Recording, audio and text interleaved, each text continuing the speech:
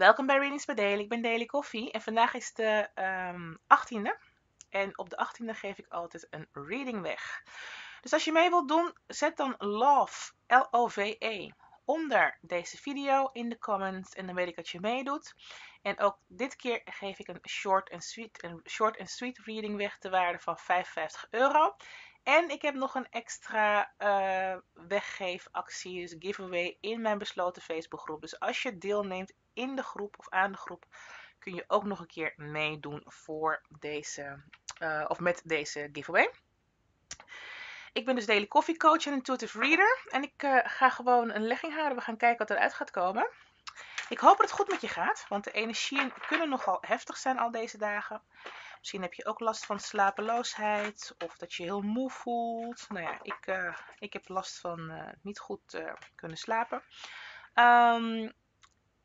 Of je houdt vocht vast, daar heb ik ook last van.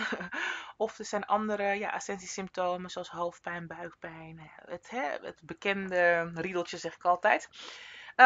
Wat je ook voelt, houd er rekening mee. We gaan dus naar een heel mooi overgang, heel mooi portaal op de 21ste. En als je dat nog niet hebt gedaan en je wilt meedoen, dan raad ik je wel aan om je zo snel mogelijk aan te melden voor de Tweelingzielen Union Chakra Cleansing. Ik heb nu meerdere keren de vraag gehad of het alleen voor tweelingzielen is of dat je op je tweelingziel gaat cleansen. Je gaat niks bij je tweelingziel cleansen. Het is niet alleen voor tweelingzielen. Het is voor jou als jij je energiecentrum of centra wil reinigen. Daar gaat het om. Alle informatie daarover vind je onder deze video. Naar mijn website. En meld je aan, zou ik zeggen. Je hebt nog tot en met morgen om je aan te melden. De Thinking Woman is eruit gekomen. Dus het kan best zijn dat je op dit moment over dingen aan het nadenken bent. En waarschijnlijk heeft het te maken met een transformatie in je leven. Of je hebt te maken met iemand met een hele vrouwelijke, feminine energie. En deze persoon laat jou over dingen nadenken. In zowel positief als negatieve. Ik denk eerder dat het om je eigen energie gaat. En dat je eigenlijk op zoek bent naar antwoorden in een bepaalde situatie. En je bent echt op onderzoek uit, heb ik het idee. Je bent echt op onderzoek uit en zoveel mogelijk informatie aan het verzamelen over een bepaalde situatie voordat je een beslissing gaat nemen. Oké? Goed. Hartelijk dank aan al mijn YouTube abonnees.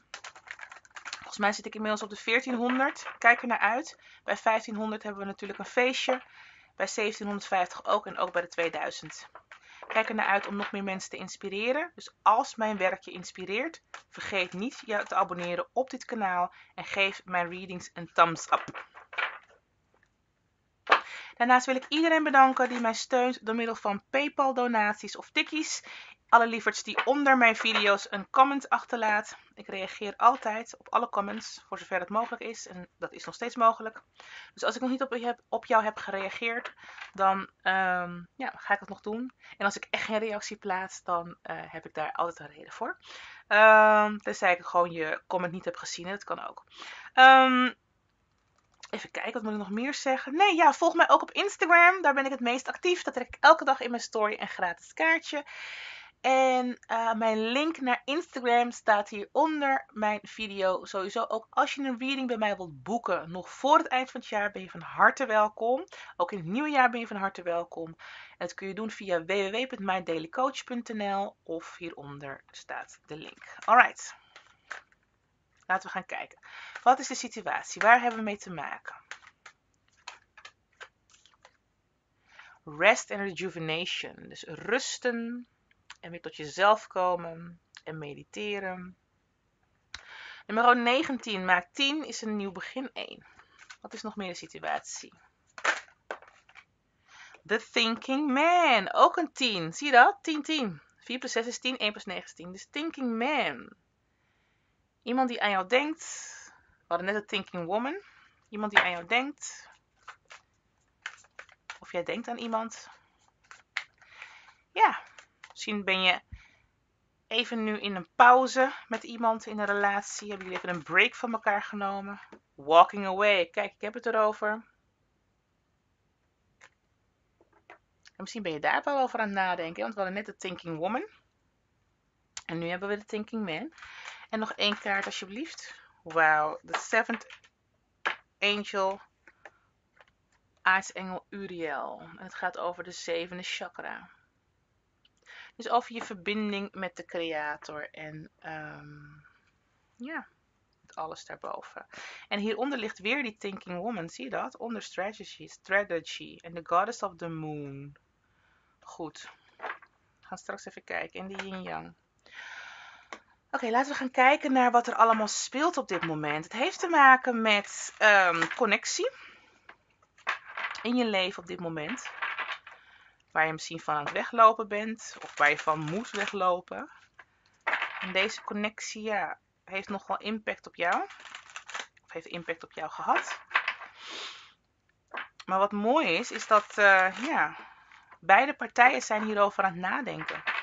Beide partijen voelen ook dat het tijd is om terug te trekken. En goed te bedenken van wat beide partijen willen. Het liefst loop je ervan weg. Maar ergens is de connectie zo sterk dat je het moeilijk vindt om direct weg te lopen. Want je blijft maar achterom kijken. Of je loopt weg in de hoop dat hij, het kan ook een zij zijn, jou achterna komt. Want jullie beiden voelen de connectie heel sterk. Het is ja, de 7th chakra gaat ook over je hogere zelf en de verbinding. Dus het is ja, het is toch wel een bovennatuurlijk iets.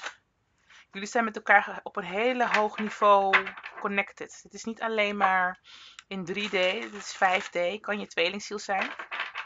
Kan ook een soulmate zijn. Nog 1 keer harder schudden. Maar jullie beiden nemen op dit moment even een pauze. En er wordt heel veel nagedacht over deze connectie. Alright, let's see. Wat mogen te weten komen over deze situatie? Wat mogen te weten komen over deze situatie? Die wilt eruit. De Fool, een nieuw begin. Oké. Onderkant dek is de 7 of Pentacles. Yes. Met de 8 of Swords. Yes. En de Page of Pentacles. Yes. En de Age of Cups. Met de Ace of Swords. Oké, ja, het is weer dat weglopen. En de 10 of Cups. Wauw, die ga ik ook even nemen. Goed, we gaan kijken naar de situatie. Oké, dus de Fool ligt hier. Het is een nieuw begin. Die Hanged Man. Ja. Met die Emperor. Oh my god, gewoon 3 grote major arcanen naast elkaar. Misschien heb je te maken met een ram. Die liggen hier allebei. Even kijken. Nee, niet de ram. Het is weegschaal volgens mij, de Fool. Air signs. Maar goed, misschien heb je te maken met een Pisces, vissen of een ram. De 5 of Pentacles. Iemand heeft nurture nodig. De 2 of Wands. Het gaat over een partnerschap. De Magician. Kijk, dat of een ram is de ramkaart. De King of Cups. Nice. Die Hierophant. Nou, dit is bizar hoor. Allemaal grote arcana kaarten. Dit is... En Justice. Wauw. Dus dit is echt wel een... Ja, ik ga even kijken wat ligt ernaast. Met de Page of Cups. En de 9 of Pentacles. Met het 9 of Wands. Wauw. Oké. Kijkend naar deze situatie. Hier gebeurt een hoop. Maar hier ligt ook de kaart van Walking Away. Alsjeblieft. Het is dezelfde kaart van Walking Away. Dus iemand loopt weg in deze connectie. Of wil weglopen van deze connectie. Omdat niet het juiste... er wordt niet evenveel gegeven in deze connectie. Er is niet de juiste input. De interesse is niet wederzijds. Of althans, de interesse is er wel. Alleen de wijze waarop beide partijen dit aan elkaar tonen is niet... Ja, het is niet in balans. Het is echt uit balans. En een van jullie of jullie beiden hebben hier gewoon een beetje stress van. Hè? Daardoor zie je het niet zo goed. Weet je niet zo goed wat je met deze connectie aan moet. Dus er is een pauze ingelast. Om hier goed over na te denken. Ik heb het idee dat velen van jullie op dit moment in dit soort situaties zitten. En dat we echt naar de overgang gaan van naar 2021 ook. Maar ook naar 21 december, aankomende maandag. Dat die energie ons ja, toch wel dwingt om hierover na te denken. Over de relaties die we hebben in het algemeen. Maar ook over onze tweelingzielenrelaties. Of wij dit nog wel willen zoals het nu gaat. En als je niet wilt zoals het nu gaat. Ja, wat zijn de opties? Wat kan je dan wel gaan doen? Dat is de vraag. En in hoeverre voel je je nog vrij in de connectie? En in hoeverre voelt de ander zich vrij of gecommitteerd? En aan de andere kant heb ik ook het idee dat een heleboel van de tweelingzielen goed aan het nadenken zijn. Want ja, ergens zijn ze tot de realisaties gekomen van dat het geluk is met jou. De tevredenheid is met jou. De helderheid is met jou. Jij bent aanvullend op. En andersom heb jij ook gerealiseerd van oké, deze persoon met wie ik dus niet kan hebben wat ik wil hebben, vervult wel al mijn behoeften. Maar je bent zo naarstig op zoek naar dat gesprek. Naar de verhelderende woorden, de verlossende woorden. Dat de ander ook tegen jou zegt van ik wil net zoveel of misschien wel meer investeren en liefde geven in deze connectie. Want dat gebeurt gewoon tot nu toe niet. Een heleboel mannelijke energie. Ik heb hier 1, 2, 3, 4, 5, 6, 7 mannen. 8, 9, 10, 8, 9, ja. Er is heel veel mannelijke energie met de thinking man. Dus het heeft te maken met iemand met of een hele sterke mannelijke energie. Of het gaat gewoon om jouw soulmate of zelfs twin flame, tweelingziel.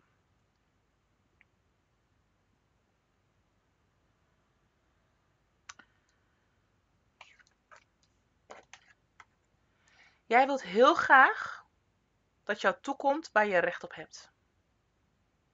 Dat is wat je aan het manifesteren bent. Dat is wat je al een tijdje aan het manifesteren bent. Want deze manifestatie vindt al een tijd plaats.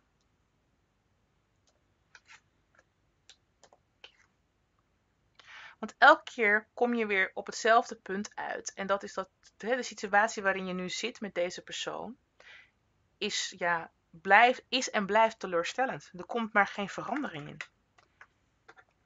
Maar goed, je weet zelf ook wel wat er mogelijk is. Blijft mijn beeld weer hangen. Je weet zelf ook wel wat er mogelijk is in de connectie als jullie allebei erin investeren.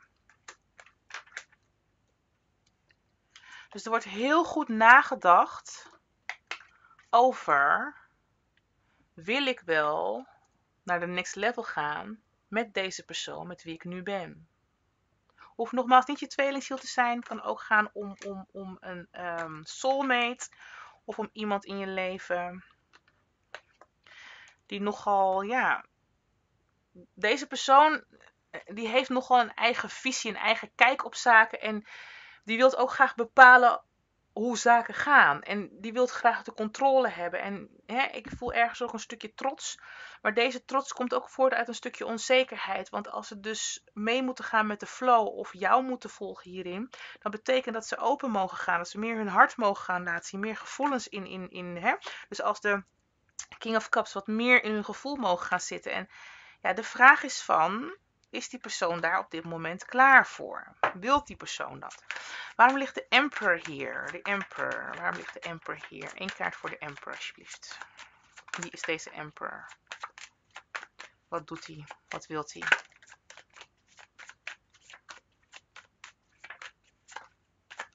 Hij ligt onder de Walking Away kaart. Of vlakbij de Walking Away kaart. Dus deze Emperor is denk ik de persoon, de Page of Cups, die is weggelopen. Of wilt weglopen. Wauw, ja, dacht ik al.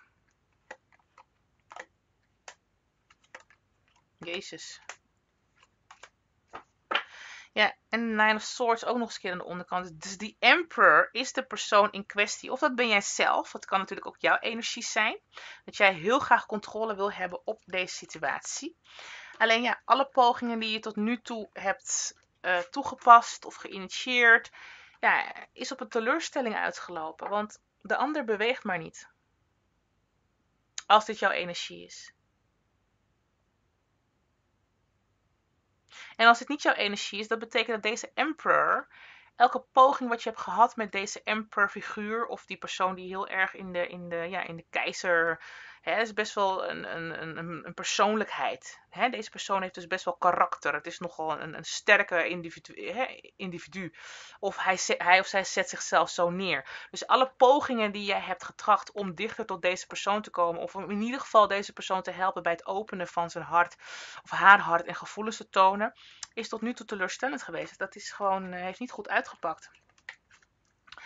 En het feit dat jij hebt gekozen om niet meer hierin te investeren, dat heeft ook wel, het heeft ook al het een en ander veroorzaakt. Zowel innerlijk, als ook, dus innerlijk bij die persoon en bij jouzelf, als ook in de connectie. Maar er gaat dus nu een eind aan komen. Er gaat een eind aan komen omdat, we gaan kijken. Nou ja, er wordt in ieder geval nagedacht. Maar waarom ligt de World kaart hier? Three of Cups.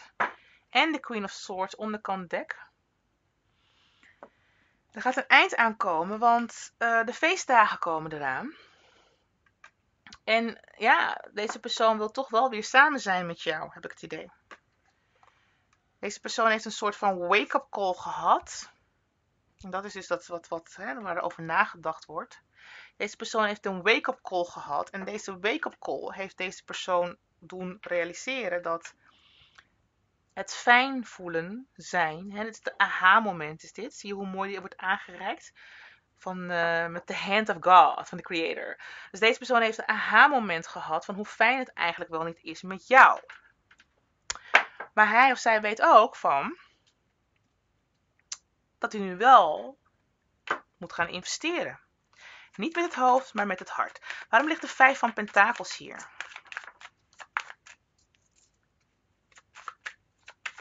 Is die persoon heel erg gefocust geweest op zijn werk en op zijn geld constant. In plaats van, Ten of Wands. In plaats van met de connectie.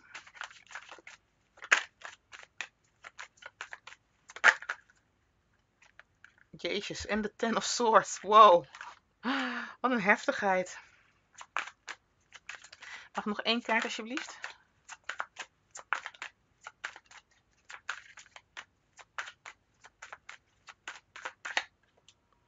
Met de High Priestess en die Eight of Pentacles. Ja, deze persoon is heel erg bezig geweest met zijn werk. Of in de positieve zin aan zichzelf werken. Maar ik denk dat het eerder is geweest met zijn werk. En dat is niet helemaal goed gegaan op de manier waarop hij of zij dat wilde. En daarom is hij nog harder gaan werken. En niet bezig gaan houden met de connectie. Want dat brengt natuurlijk heel veel lucht. In die zin, hij ontvlucht de connectie. Of zij. Want deze connectie doet iets met deze persoon. Hoe de connectie ook is tussen jullie, of hoe dit ook is geweest. Het is voor beide partijen, maar vooral voor deze persoon heel zwaar geweest. Zowel mentaal als gevoelsmatig had hij of zij het heel erg zwaar. Want er wordt gevraagd aan hem of haar of iets te doen wat hij eigenlijk niet wil doen. Of althans niet weet hoe hij dat moet doen. En dat is zichzelf openstellen. Dus deze persoon heeft eigenlijk altijd alles voor zich gehouden. Bij zich gehouden. Was ook een beetje detached, noemen ze dat mooi. Dus niet te veel willen geven, niet te veel willen investeren, emotioneel dan. Want ja, anders zijn ze niet in controle.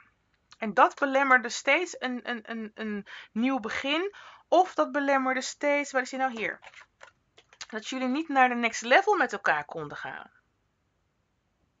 Alleen ja, de vraag is van, hoe lang gaat hij of zij dit nog volhouden?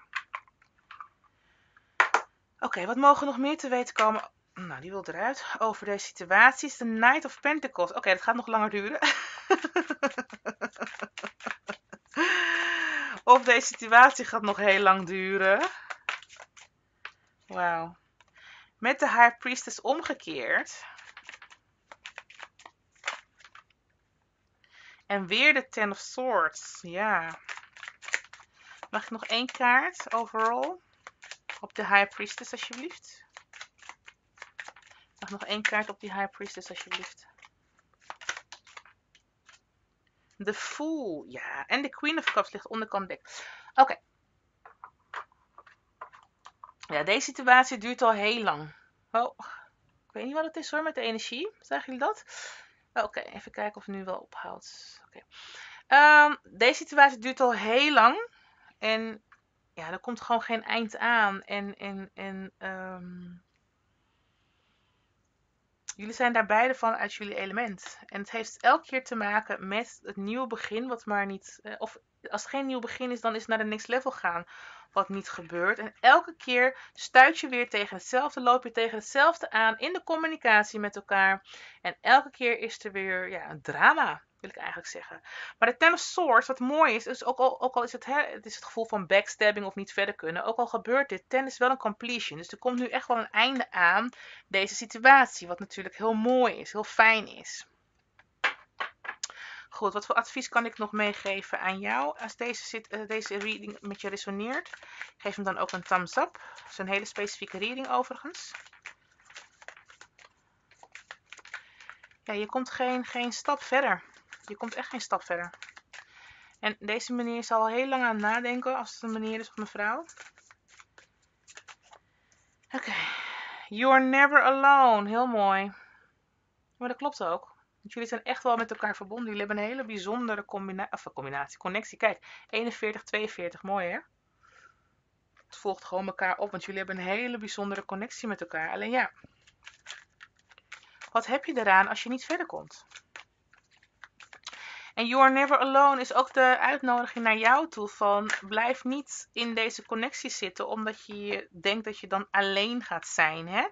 Als dat de reden is waarom je in deze connectie blijft, ja, dat is geen gezonde manier om bij iemand te blijven. Vooral niet als je dan niet kunt krijgen van wat je wilt. En kijk eens aan.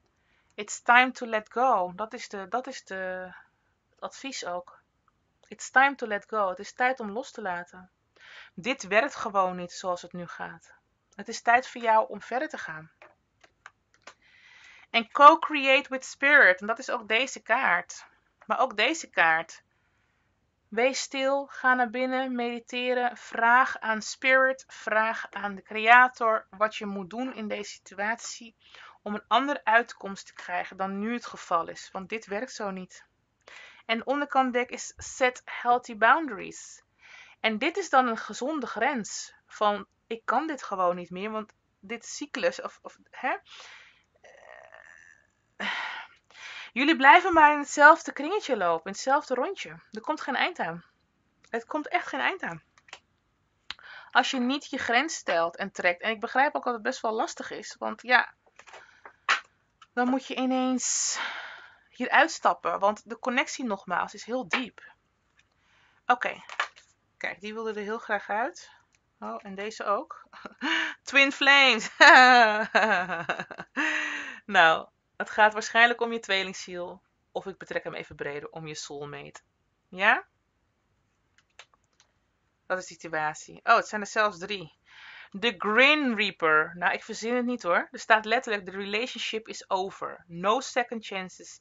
Grow and transform your life. Kijk, als je met je tweelingziel is natuurlijk de relatie niet volledig over. Dan ga je over naar een andere fase. Als het een soulmate is of een karmische, dan kan het dus inderdaad zijn dat je relatie eigenlijk klaar is. Maar dat jij of hij of jullie beiden willen dit niet loslaten.